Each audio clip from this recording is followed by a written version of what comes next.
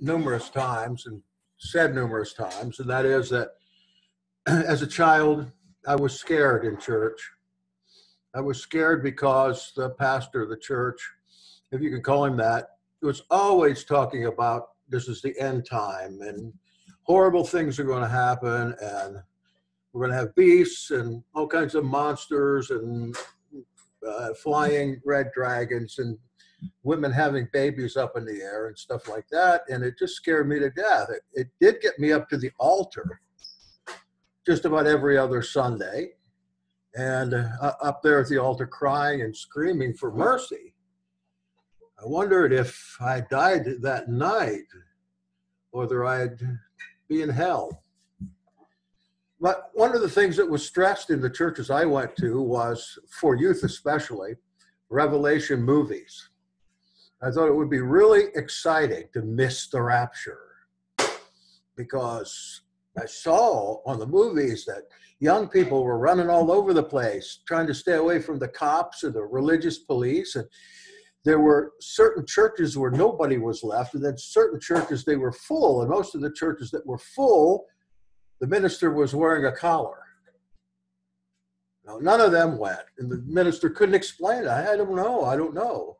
I thought that would be really neat, and now if it happens tomorrow, I'm too old to run around like that, I think. So are some of you. So I made it one of my bucket list items at that time to try to find out what it all meant. As a matter of fact, in 1978, I had a reporter come to my house, and he was interviewing people around the neighborhood that were kind of well known, and I was well known because I was a musician there. And he came and do a little bio on me, which I still have, as a matter of fact, when I was handsome. And one of the things that he asked me was, what are some of the things you want to accomplish? Well, let's see, I was, in 78, I must have been 25. Is that about right? One of the things I wanted to accomplish was to interpret the Revelation rightly.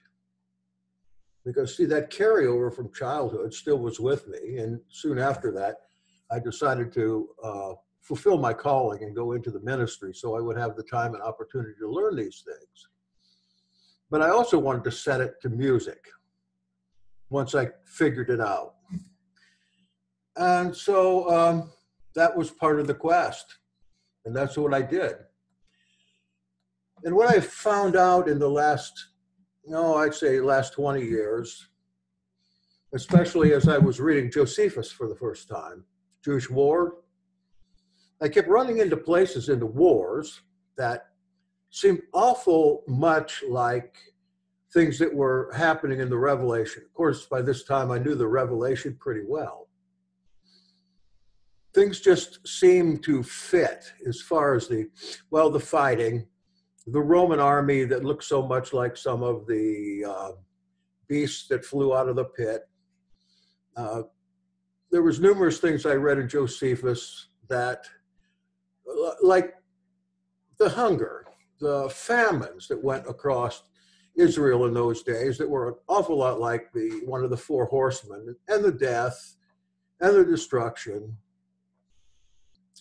And so I began to put this together, and certainly I was not the first. This had already been done to a great extent, but I discovered it independently too in reading Josephus. And I still have my text with the certain places marked in there.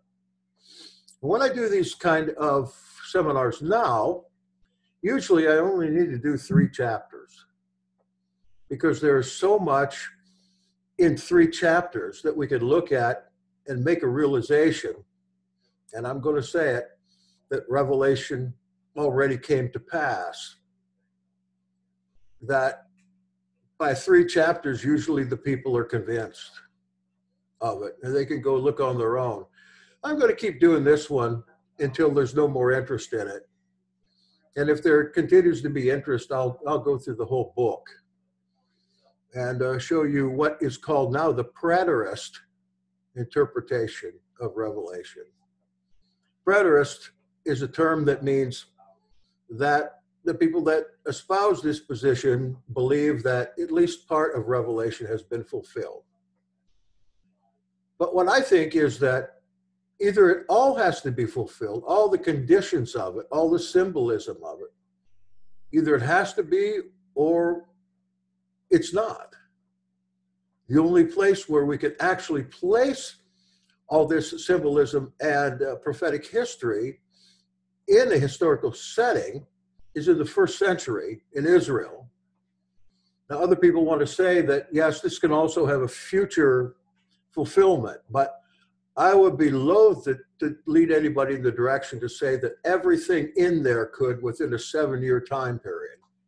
And that's what we're dealing with in Revelation over and over again, a 7-year time period. You can turn to just about any latter-day prophet and ask them what the woman with her head in the sun and the moon under her feet in chapter 12 is all about, and they'll give you some modern-day interpretation. But what do we do then with the beasts or the whore of Babylon in Revelation 17? What are we going to do with that? Well, this isn't just a number of vignettes like John lays out. I mean, to say these aren't just different acts one after the other, and they're discombobulated, and you can use them modularly, take them out and get something to fit in your own time period. This is made to be a whole, and we know that because in the last chapter it says that anybody takes away or adds to this book will incur the same kinds of plagues that are in the book. So the intention here is that it is all a unit, and we can see that it is. I want to go back a little bit to the Old Testament and look at the prophecy, one particular prophecy that you've heard of before, no doubt. It's called the Day of the Lord, or the Day of Yahweh. You already know that Lord covers up 7,000 and some different testaments to the name of the Heavenly Father in the Old Testament. That's a lot. That's a lot that somebody doesn't want you to know about. But if we put it back into its vernacular, this would be the Day of Yahweh. A day doesn't necessarily mean one day. There's a prophetic day that can be as much as 100 years or 1,000 years, as is a day. We have two witnesses too.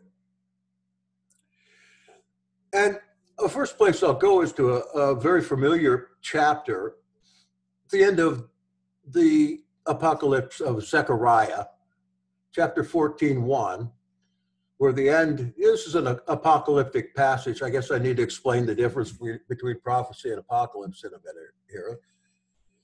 Where Zechariah the prophet, with the words of Yahweh, says, "Behold, a day is coming for Yahweh, when the spoil taken from you will be divided in your midst."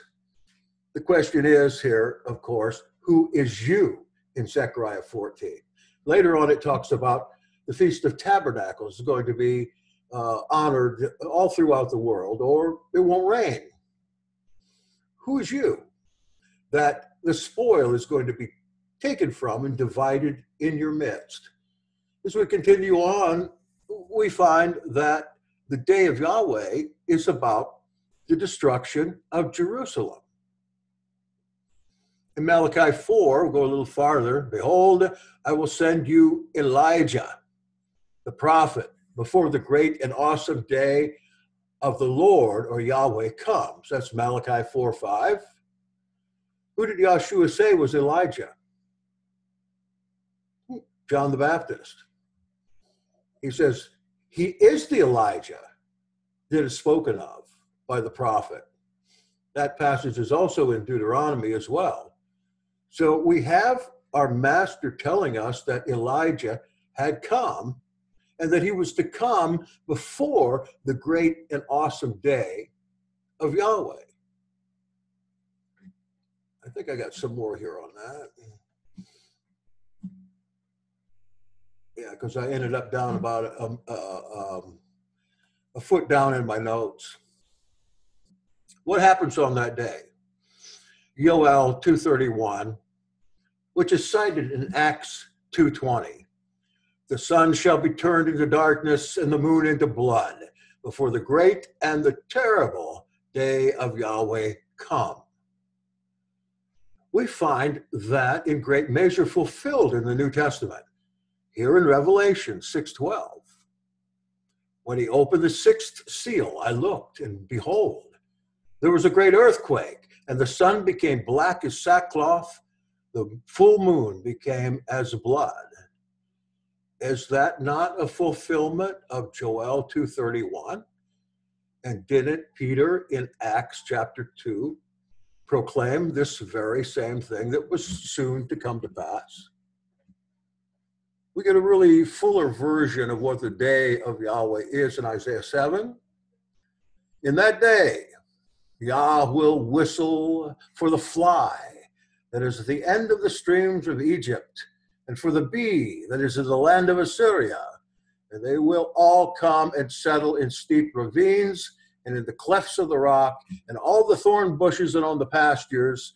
In that day, Yahweh will shave with a razor that is hired beyond the river, with the king of Assyria, the head and the hair and the feet, and will sweep it away along with the beard. In that day, a man will keep alive a young cow and 2 sheep, and because of the abundance of milk they give, he will eat curds. For everyone who is left in the land will eat curds and honey. In that day, every place where there used to be 1,000 vines worth 1,000 shekels of silver will become briars and thorns. With bow and arrows, a man will come there, for all the land will be briars and thorns. And as for all the hills that used to be hoed with a hoe, you will not come there for fear of briars and thorns. But they will become a place where cattle are let loose and where sheep tread. This is very hard to figure out, this prophecy concerning the day of Yah. What he's talking about, if you take into consideration Isaiah chapter 19, I'm thinking, when he talks about his land being Egypt, Israel, and Assyria, that a day of Yah would come when these places would be utterly destroyed, but he promises that they would rebound and become fruitful again, even to the point where once there was thorns and thistles, will be a place where sheep and cows could feast. Also in Isaiah 2:12, Yahweh Sabaoth has a day. It says here in the Bible, the Lord of hosts. Hosts is Sabaoth, which means armies.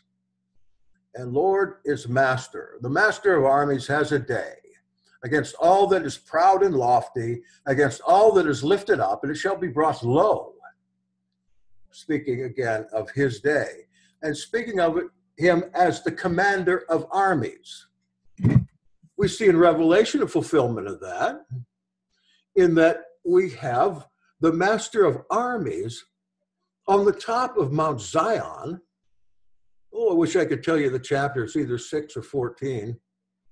The master of army comes to the top of Zion and overlooks the destruction of Jerusalem on the day of Yahweh, which did indeed come on Tish B'Av 70 AD.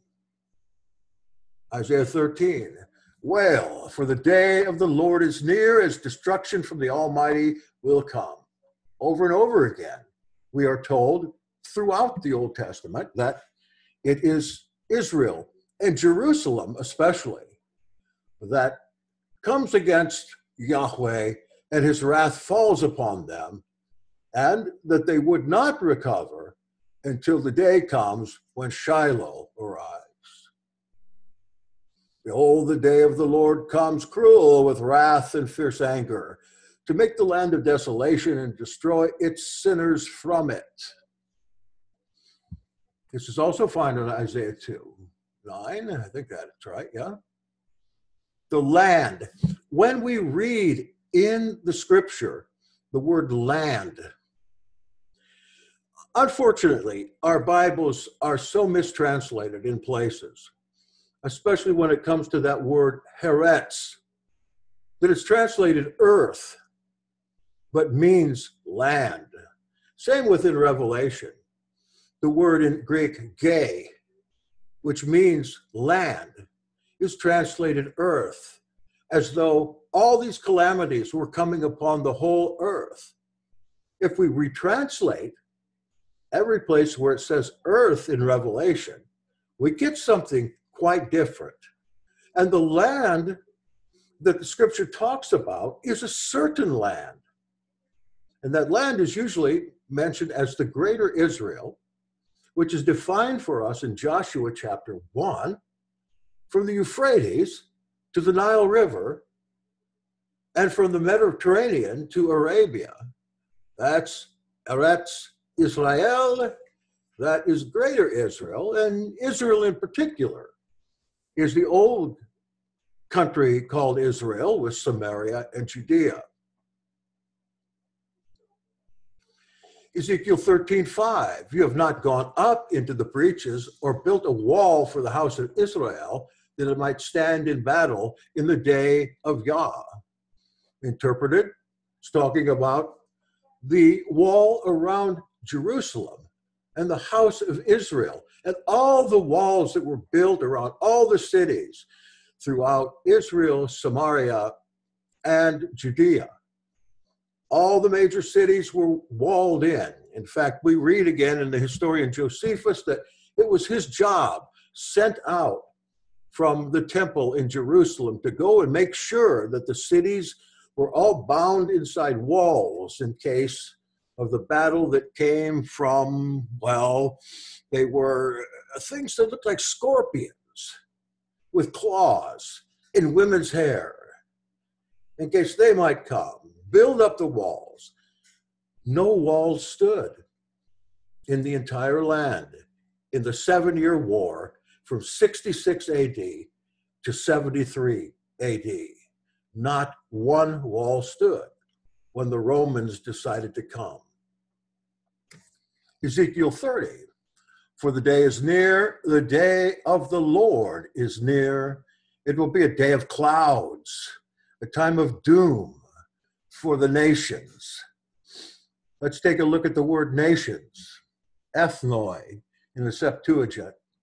I trust the Septuagint Old Testament by far more than the Hebrew Masoretic text, by the way. There's good reason for that. The Masoretic text has been done to pieces up until about 900 AD. It had been changed and altered by the Masoretes, which were a sect of the Pharisees or rabbinicals, to the point when we find the Dead Sea Scrolls and saw what all was missing from it. It has become, in many ways, unreliable unless the Holy Spirit is the interpreter for you. And in this case, being a day of clouds, Revelation uses that word cloud, clouds all the time. He's coming with clouds, as a matter of fact. He's talking about the Messiah, talking about the commander of armies. A side note that I've never seen anyplace else is that the word clouds in Greek, which is the language Revelation was written in, is Nephilim. You know what that means. It will be a day of clouds. Fallen ones? A time of doom for the nations. I didn't finish my thought on nations. The word there is ethnoi. It means tribes. We get the word ethnic from it. Nations is another word. This is another place where we have throughout Scripture, by the tradition of translators, they will use nations instead of tribes. They will use earth instead of land. And there are a few more like that that we'll run into.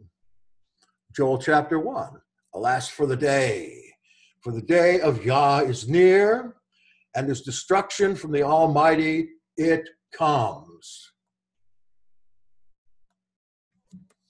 Blow a trumpet in Zion. Sound an alarm in my holy mountain. Where? Where? Zion. Zion. Did you know that they got the name Zion of the mountain of Jerusalem from Egypt? In the time of Akhenaten, the Mount Zion was there. Oh, that's off on another subject. Don't want to get off track here. Sound an alarm on my holy mountain, for let all the inhabitants of the land tremble. For the day of Yah is coming. It is near. I don't know if it was meant to be thousands and thousands of years later. If it's near, John is going to say pretty much the same thing in the first 2 chapters of Revelation. The time is near. Behold, I come quickly. Joel 2:11. Yah utters his voice before his army. For his camp is exceedingly great. He who executes his word is powerful. For the day of Yah is great and very awesome. Who can endure it? Who is able to stand? Says the Revelator. And again, I ask you to put your mind to the top of Mount Zion with the commander of army there and his hordes and myriads of saints who arrived to him in that grave time from the earth through martyrdom. That's what the rapture is all about, as we will find it in Revelation. Is there to be a rapture? I don't know about the future. All I can tell you is there was one. And it's recorded in history, and we read about it in the Revelation, that these saints, whom it says their souls were under the altar, that were crying out for vengeance because their land was completely destroyed in every which way. So we'll find out. They are brought back to life because they can't die. According to John chapter 5, those who believe in Yeshua HaMashiach and the one who sent him, supposing that means kept their commandments as well, they'll never die. Take a look, John chapter 5. And back to Joel. The sun shall be turned to darkness and the moon to blood before the great and awesome day of Yahweh comes. Indeed, Revelation quotes that as that being what happened. And also, we have it in secular history that it happened on that day, including the earthquake. For multitudes in the valley of decision, for the day of Yah is near in the valley of decision. We'll soon learn about the decision. And I think probably the most effective use of a prophetic utterance from the Bible for today is in Amos 5. You know, there are numerous people that make their living from false prophecy. Even some of our most well-known Hebrew roots teachers make their living from false prophecy. They think nothing of it to prophesy something even to the date, and when the date passes, it's on to another one. False after false after false. I don't know about you, but since childhood, I've been looking for these things to happen, and they never did. And now I know why. Yet we have teachers, not to mention Christian ones, that tell us that these things are coming upon us September 23rd, April 20th. When's next? What year? 2007, 1999. Time after time after time. But it doesn't happen, and they keep right on going, and people support them at a huge clip. By the way, when we get done here, we'll take an offering. No, we won't. Obadiah, nobody reads that book anymore. For the day of Yah is near upon all the nations. As you have done, it shall be done to you. Your deeds shall return on your head. Of course, the word nation should be tribes. It's talking once again about the tribes of Israel that neglected or turned their backs on the commandments of Yahweh when they had been a chosen people. The Amos passage, I missed it, I'm sorry. Woe to you who desire the day of Yah. How many do today? I'm astounded to look at YouTube and see how many people who are in the religion business very much interested, almost gleefully, in speaking about the destruction on our nation from this, when our nation is not mentioned anywhere in the scripture, if you translate it right. Woe to you who desire the day of Yah. Why would you have the day of Yah? It's darkness and not light. How many of you heard teachers that take absolute salivating glee in laying out the horrible things that are going to happen to you and me in this country? Or how Yahweh is going to punish this country for all its sin? What sin? Of course there's going to be sin and lawlessness, unless you choose Torah.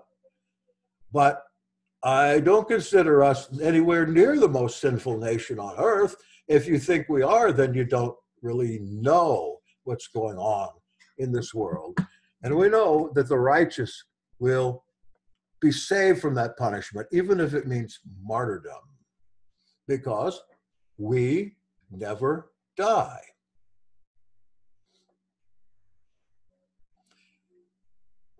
Zephaniah chapter 1. Be silent before Yahweh Elohim, for the day of Yah is near. Yah has prepared a sacrifice and consecrated his guests. Once we learn the history of Israel in the first century, we can tell exactly what that means. What or who the sacrifice was, and who the guests are that come in from somewhere else. Let's see, do I need to do the rest of these? I think I made my point here, but we don't find this only in the Old Testament prophets. I'm going to cite Paul's predictions, and there are quite a few of them. And when Paul says, I would that you'd rather be like me, he's talking about not married. Why? Why? Can't I do the ministry and be married? No, you don't have time, because Paul knew exactly what was going on and what was going to happen within the next, well, Paul, we don't know when he died, within the next 10, 20 years of his life. There's no time for you to do that now. For he says, for you yourselves are fully aware that the day of Yah will come like a thief in the night. It'll come, and before you know it, it will be there. And when it did come, in those 7 years, nobody was ready. No one was ready. The thief came in and destroyed and killed and poisoned everything they knew or had, and took away so many people, like that one passage in Matthew, some will be taken and some will be left. They explain that as the rapture.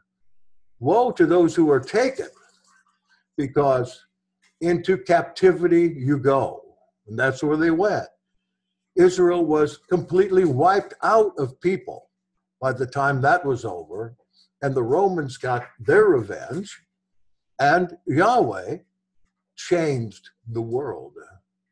Thessalonians number 2, chapter 2.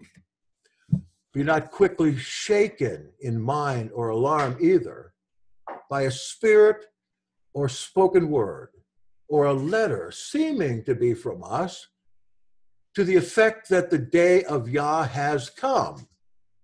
That has been used against what I teach many times. The point is, with Paul, it hadn't come. but was upon him and would come within 15 years of him making this prediction. Now we can look back, and using the scripture as a guide, we can say, yea, but this did come. For the day of Yah will be coming like a thief, and then the skies will pass away with a roar, and the heavenly bodies will be burned up and dissolved, and the land and all the works that are done on it will be exposed. That's from 2 Peter 3:10, and that's a good translation from Young's. So we have another testimony to what was going to happen at any time, and did. Revelation 6:17 says, for the great day of their wrath has come, and who can stand?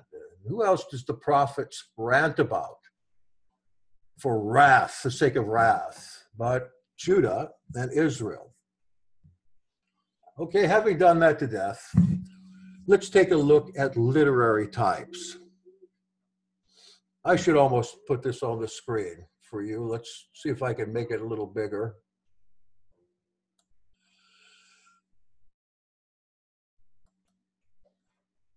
Okay, that ought to do it. There are two kinds of literature we find in the scripture that we call prophetic. But there's only one kind that actually is. I hope you can see this. It's a little list.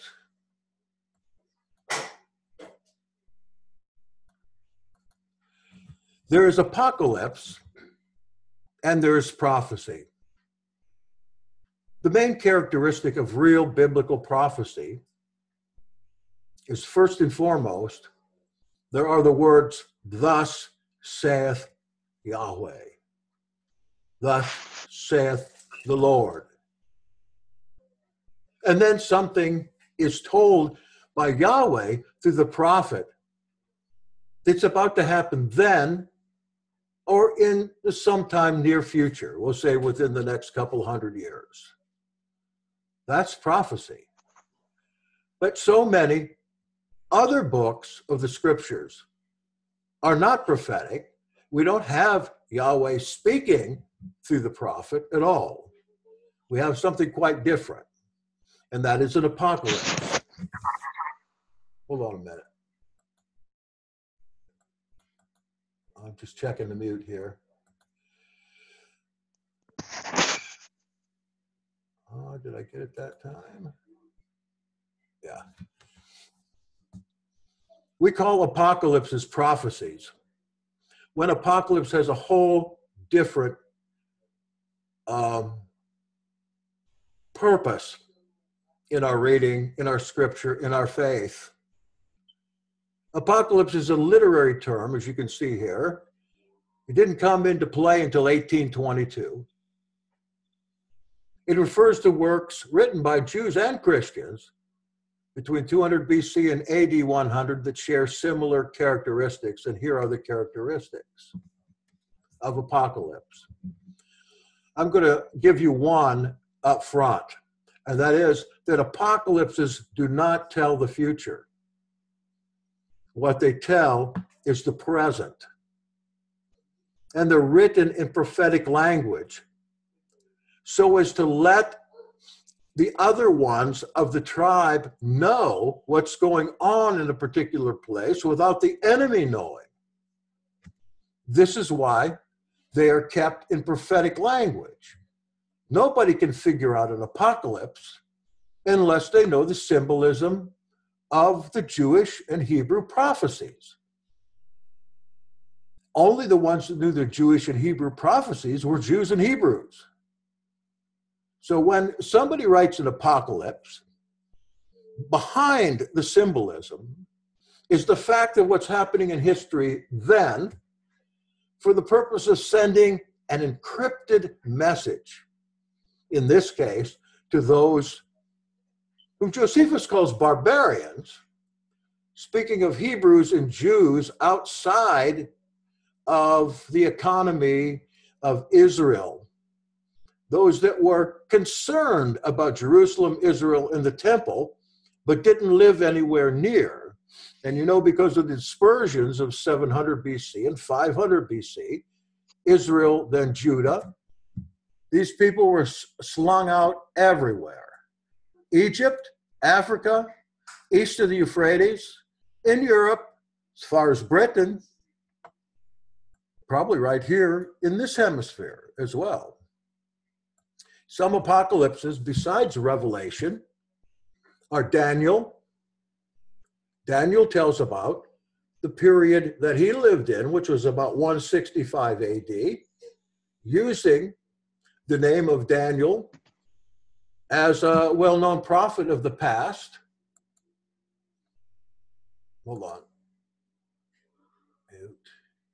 Okay.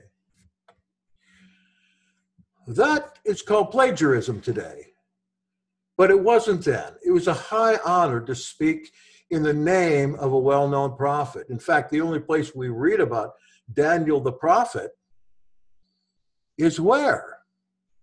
In Ezekiel, or in the first couple chapters of Daniel, which is of an earlier time.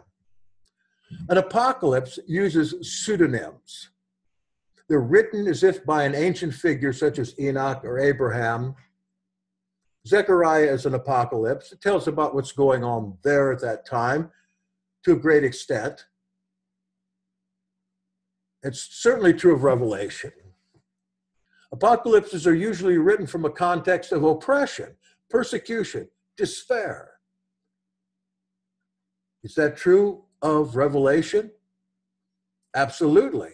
Look where the one who is revelating is.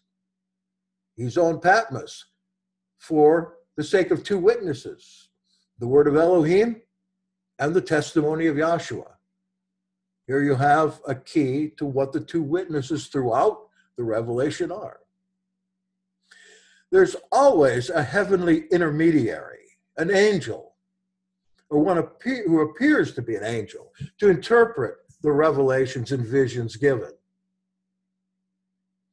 You can think about revelation of Yahshua HaMashiach to John, and you remember there was an angel guide in there. It's never told exactly who, might be Messiah himself. But when John is asked to reveal what the vision he saw is all about, he says, I don't know. You can say. And it's always the angel that speaks to what it is. Same way with Daniel, same way with Zechariah, same way with Enoch, same way with third Baruch, the heavenly intermediary. Apocalypses contain sharp dualism, right from wrong, evil from good, the good team, the bad team. A contrast between the present age, dominated by evil, and a coming age not only of change, but of paradise. We find that in Daniel, when Daniel gets so far in his vision to talk about what's happening there during the time of the Maccabees, so we can let other Hebrews know that are not in the area. He comes to a place where he can no longer prophesy. He comes to the present.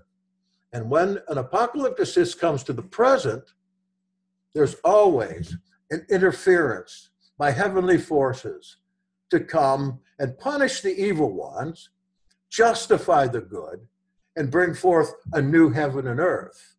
Actually, in Daniel, that happens 2 times. One time it happens, the writer puts it in, and then something else happens in the history that they're speaking of, and he has a second time when there's an angel that comes to reveal the kingdom.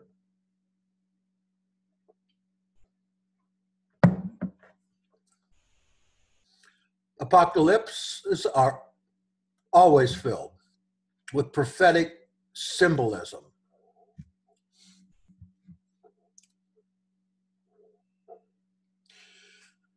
I don't know if you're familiar with 4th Ezra or not. It's also called 2nd Esdras. It too is an apocalypse about those same years, 66 to 73, the Roman-Jewish War, first one. But it's much harder to interpret. Sometime pick up, if you have a complete Bible, you'll have this with the apocryphal section in it. We've been told, most of us, that 300 or 400 years God was silent in between the testaments. Not so at all. That was some of the most prolific writing that there was in history, because Israel and thereabouts had been so inundated by the Greeks at that time that they had learned a lot about how to interpret their own writings through a Greek mindset, which I hear over and over people say that's bad. But let's put it this way, through an informed mindset. In Apocalypse's, events that are contemporary to the author are often portrayed as if they were prophesied long ago, so that what is happening in the author's day is merely a fulfillment of what was revealed centuries before. Is that true of Revelation? Yes. Apocalypses serve to tell current events to those in the dispersion. As Josephus tells the barbarians. He says he wrote his books in Aramaic first to distribute out in the places that he called barbarous places outside the empire. And then he wrote it in Greek for Romans. We lost the Aramaic version. It's the Greek version we have now. But we found the Aramaic version recently. And the Aramaic version is far more revealing in certain aspects of Israel than the Greek. In fact, there is a long and detailed description of John the Baptist in that Aramaic version of Josephus that tells us things about him that we never knew before, things that are quite prophetic. Almost gives us the idea in the Aramaic version that Josephus became a believer. A radical divine intervention occurs to overthrow God's enemies and set things aright. My partner in this ministry, Bogdan G. Shrumkoff, calls this the apocalyptic lie. All of a sudden, everything's going terrible. Everyone's getting killed, persecuted. Blood is flowing up to the horse's bridle. And then an intervention. The skies open. Heavenly bodies come down, make everything all right, turn the world into a paradise. All apocalypses have that. Okay, there's my other stuff. Now, I want to spend the last 10 minutes looking at a little of Revelation. And next time, if you want to continue with me, I want to go through the Olivet Discourse in Matthew 24 and show you that the revelation of John is the fulfillment of the Olivet Discourse.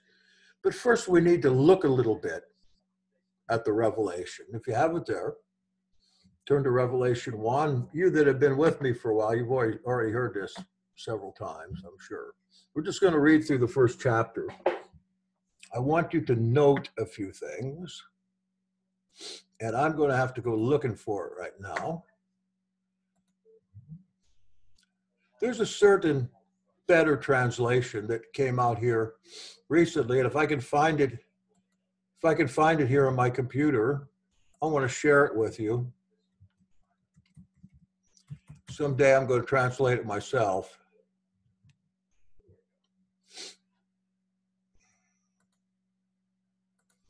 Oh, there's so many of them.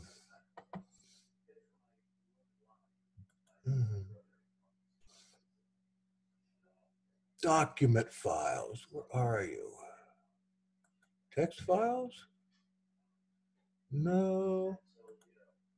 Office files. Try that. Here it is. I think this is it.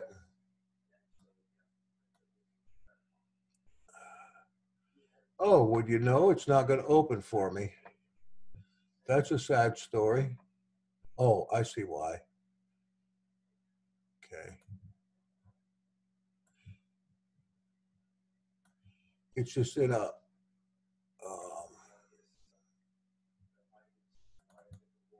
here it is.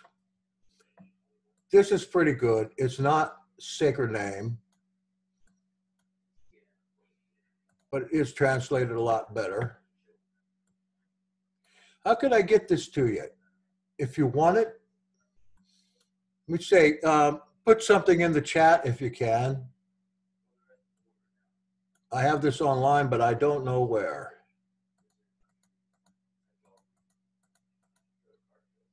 This is a very accurate translation, though. And we have interlinear.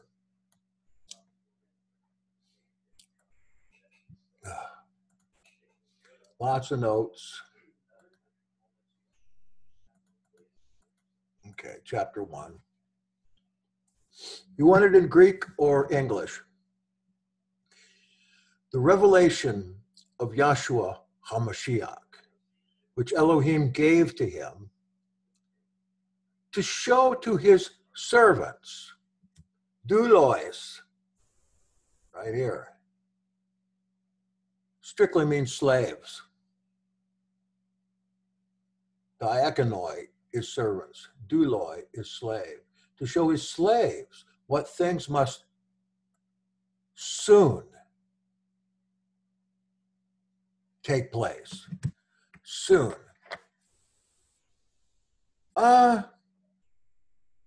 If this was written, we'll say, just use the 70 AD, when these things in here happen, would soon be thousands of years later, hundreds of years later. What does Joshua say about the temple stones? These will all be knocked down. One stone won't be left upon the other. He says, this generation will live to see it all.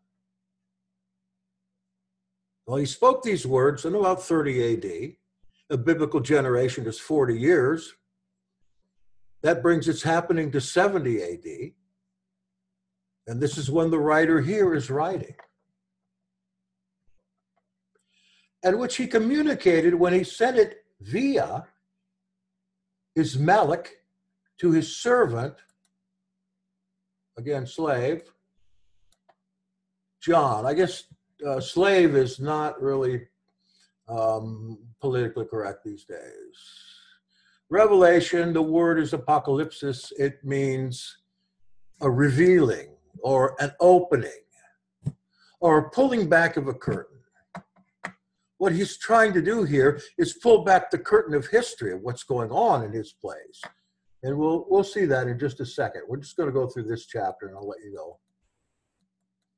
So we have right here the sign of an apocalypse rather than a prophecy.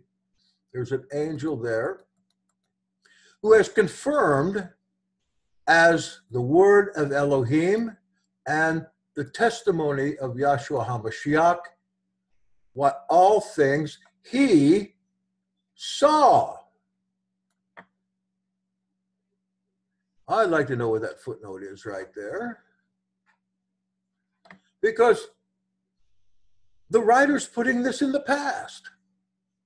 Most gospel and revelatory stuff in the New Testament is written in what's called historical present tense. Historical present. It's happening now. Yeshua eats with sinners. Yeshua walks to the temple. Not walked, but translators put it in past tense, which takes away so much excitement of it. But in this particular case,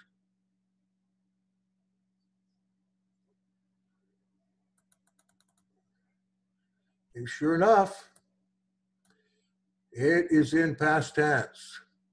How fortunate, Makarios, same as in the Beatitudes. Makarios, nobody knows what it means. Some translate it happy, some translate it blessed. This is probably the best. How fortunate. Some translate it congratulations too. Makarios. How fortunate the one reading and those listening to the words of this prophecy. Remember, the word apocalypticus was not coined until just 1822. Keeping the things written therein. Why? For the time is near. If this was for our time, would the revelator or the angel or Elohim himself say, this is in a couple of years or thousands of years? And who he's writing to? The 7 assemblies, ecclesios, in Asia. Grace to you and peace from him who is, who was, and who is to come. That sounds like the sacred name, doesn't it? Yahweh. And from the 7 spirits before the throne. Where do we find those? Isaiah chapter 2, is it? Or is it 9? I always get those mixed up.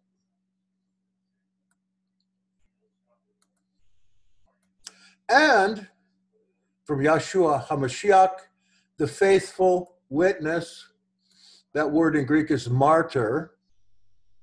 This book is about martyrs. He's the firstborn from the dead.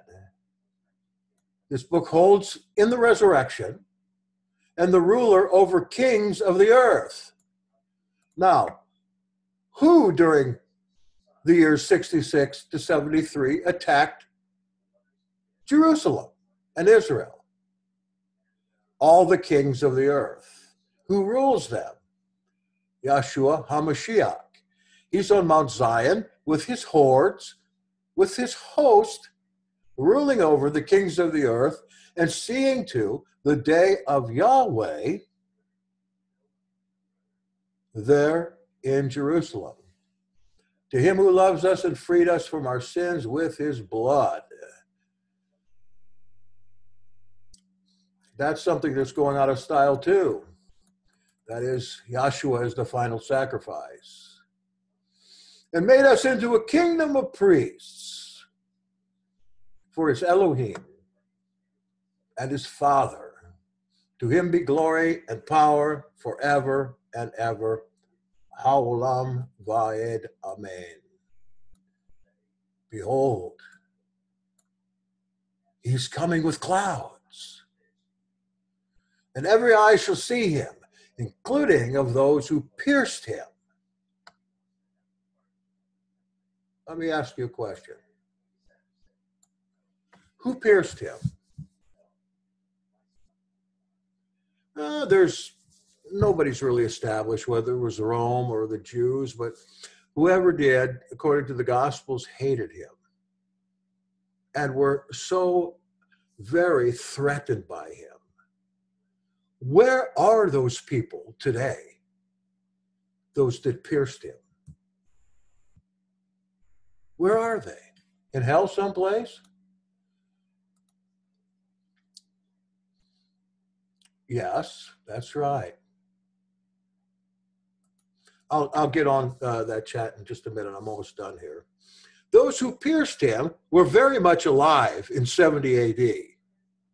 In fact, in Josephus' Jewish War again, we read about some of them. Some that held up in Jerusalem during the siege. Because as the Romans came from the north in a pincher movement, they moved everybody south. Everybody headed for Jerusalem because they knew those walls would hold. But they didn't. And those who pierced him were there. And some of those ended up with a horrible fate. And all the peoples of the land will beat their breasts over him. So let it be. Amen. I am Alpha and the Omega, says Yahweh Elohim, the one who is, who was, and who is to come, the Almighty. Again, he's stressing his power as the commander of armies. 1:9. Now we're going to define Messiah. I, Yochanan, your brother and fellow in the oppression and kingdom and endurance in Yahshua, was on the island called Patmos because of what it says in the second verse, the word of Elohim and the testimony of Yahshua. We will find later on that these two witnesses, the word and the testimony, are later personified in people. And we can tell you who those people were. He was on Patmos, we suppose, as being put there in the copper mines. That's all that was there, as punishment for his part in the Jesus conspiracy. He was a true apostle. This is where he identifies himself. Is it really John? Which John is it? There's 4 Johns that we deal with. Some scholars believe this is John the Baptist. Most of them believe that it's John the Elder that we read about in some of the later Christian literature. But he tells us why he's there. And he says, I was in the Spirit on. I went to a Catholic seminary a couple of years, and when they were explaining this passage there, they said, well, we can see that John was worshiping on Sunday, on the Lord's Day. I thought at that time, come on, right here it is in the Greek, look. Te kurakai hemora, kurakai. Kurakai is the sacred name. And this is the day. This is the day of the Lord. I was in the Spirit, this should be a small s, during the day of the Lord. And I heard behind me like a voice, like a trumpet, saying, what you see, write in a book and send it to the 7 assemblies. And then names the 7 assemblies. John the Elder was known to be the bishop or overseer of these 7 assemblies that were in a place that was then called Anatolia or Asia Minor, but today they're in Eastern Turkey. And I noticed a curious thing on Bible maps. On Bible maps, if you look at those cities on the map and you draw a line between the dots of cities, you form an arrow. Oh, you use Patmos as one of the dots. And that arrow, get a ruler, follow where that arrow goes, it goes straight to Rome. It goes straight to Rome. Maybe coincidence. Write it in a book. And I turned around to see the voice that was speaking to me. And when I turned, I saw 7 golden lampstands. I lost it again.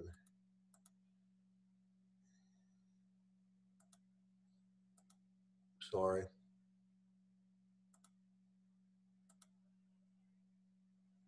There it is.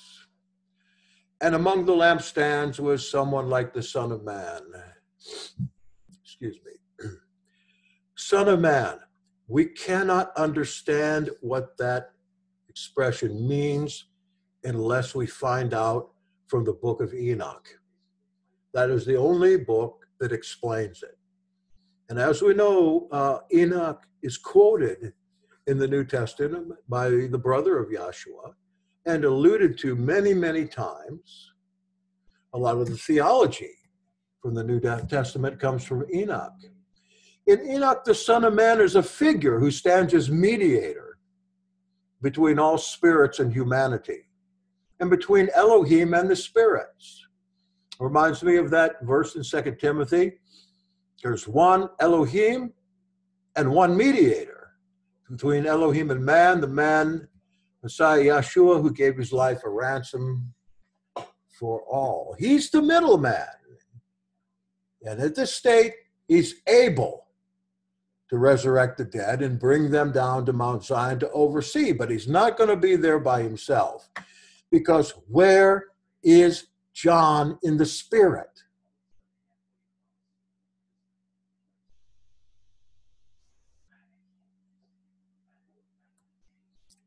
It's going to pop down and quit here. We're getting into deep prophetic symbolism here. Then he tells who he is, that he is Messiah himself, has the keys of death and Hades. Write these things down. And he explains a little bit, but where is John in the Spirit? As we go on, there's only one place he can be. And that is, he's back in Jerusalem, along with Messiah YHWH. Both are in Jerusalem in 70 AD. Let's quit here. And let me look at the chat.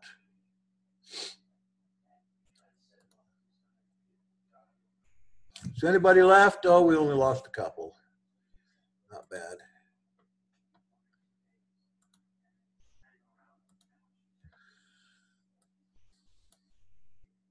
Somebody said amen.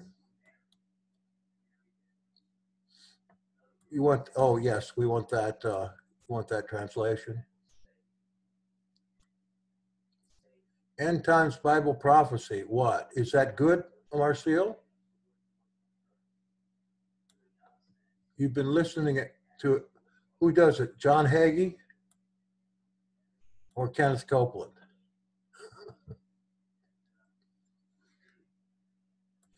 Which translation do I prefer? I use the Revised Standard Version.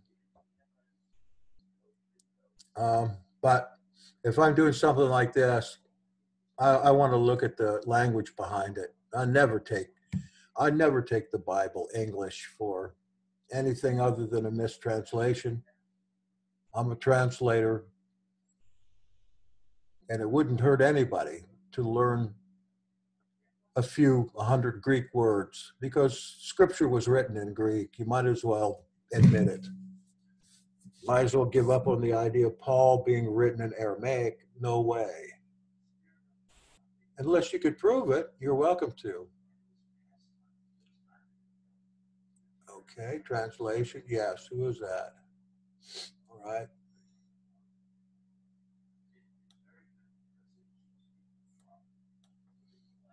Oh, I'm sorry. Do I think there are some double prophecies? No. No, I'll tell you why. You might know Adam Drissel. Adam and I went on debate probably 3 or 4 years ago. You've heard this before. We debated. That debate is still up there on JS Presents. And when we got done debating whether Revelation was now or sometime in the future, he took the futurist view. He couldn't take it. He had the future all worked out. And afterward, I tried to talk to him more about it. He said to me, unless you've got every I dotted and every T crossed, I won't believe it. Next thing we know, a couple of years later, he writes a book, The Mystery is History, where he's tracked it all down, gone a lot farther than I have, and put it in a book. He's totally convinced now, and this guy's no dummy. He's way ahead of me. Not saying I'm a dummy either, or you. But no, I don't think so. But what I think, because you can't cross every T and dot every I. Nobody has had a scenario like that. I've been looking to it a long time. And I see these latter-day prophets, they've got to change every couple of years. They've got to continue to put a new carrot in front of the goat, a new gimmick, a new something that'll get them money or whatever they're after, fame, or keep their TV show going, or keep them in seat. To be right honest with you, Hebrew roots teachers are the ones I've known of are mainly ex-Baptists or ex-Pentecostals with a talit and a big belly and Christian eschatology with Hebrew roots words. That's what it is to me.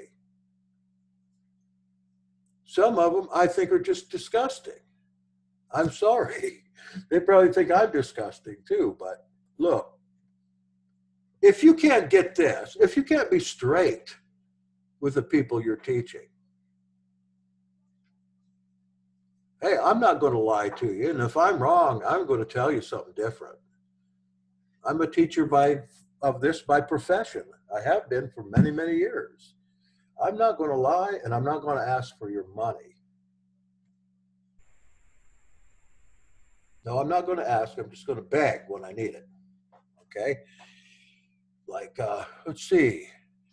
I have the money to go to the hospital, but I want to go to a better hospital. Send me $250,000 so I could get a minor surgery. Of course, that's just fictional. I'm not talking about anybody particular there. But I appreciate you staying on. And what I'll do is I will find a link for that, and I'll put it up in the think tank. And it's probably already up there on those files. But if it's not, I'll put it up there for you, okay? It's a very good translation. Thank you for coming. Yah be with you and bless you. Maybe I'll see you next week.